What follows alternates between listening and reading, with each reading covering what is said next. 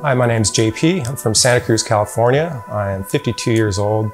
Been riding mountain bikes now for about 4 decades.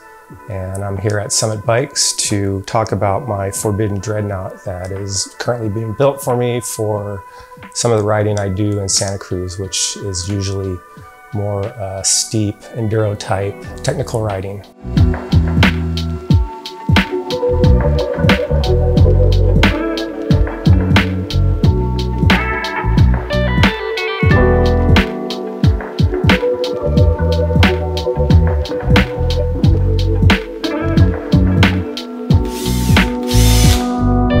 Bikes I've owned in the past, when I was roughly 14 years old, got my first Specialized mountain bike, which was a very traditional, rigid fork, no suspension whatsoever, cantilever brakes, something I rode to and from school and started learning how to trail ride on that.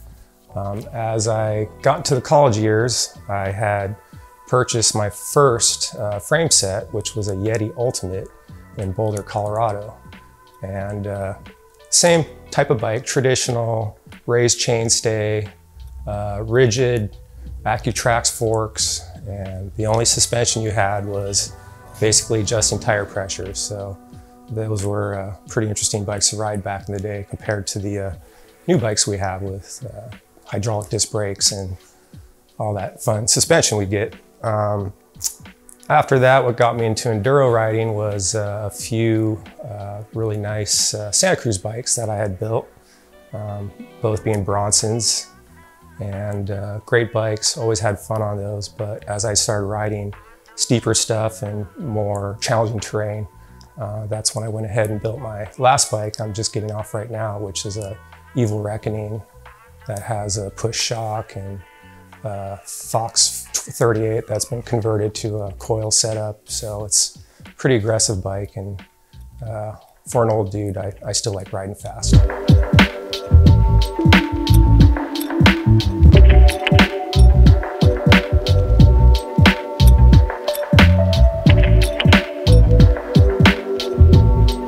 So the reason I'm building the Dreadnought is the last season and a half, I've been chasing a good friend on my Evil Reckoning, who's been riding the Dreadnought. And we get to the really steep stuff where we normally ride in Santa Cruz. It was like he would have a throttle on his bike when I would chase him down some of the steeper stuff. And I was kind of confused how that bike would hold terrain and manage to escape me as fast as he did. And you know, some days I can keep up, but most days I can't.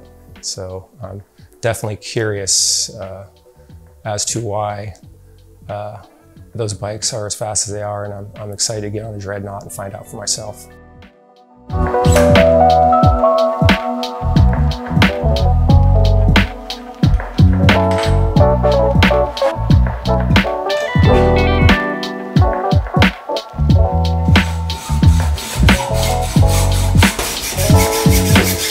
As far as the spec on the components for the bike, I'm kind of running with what I'm currently using on my Evil.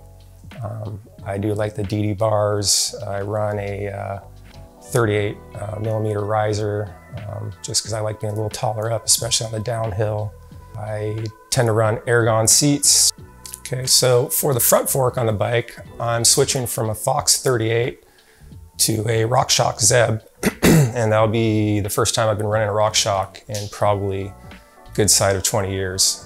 The drivetrain on this bike, I went with the new Sram XX SL, and that seems to be the hot ticket that SRAM has just developed. For the tire and wheel package, I went with a Zipp Moto front wheel, which is a little softer, more compliant for the type of riding I do. The rear wheel is an Enve M9, and those are going to be on Onyx hubs. The Onyx hubs are clutched, so they make no noise whatsoever. I'm also running the new Conti tires on there as well, which is highly talked about right now, and they seem like they're a great tire to go with, so might as well give them a shot.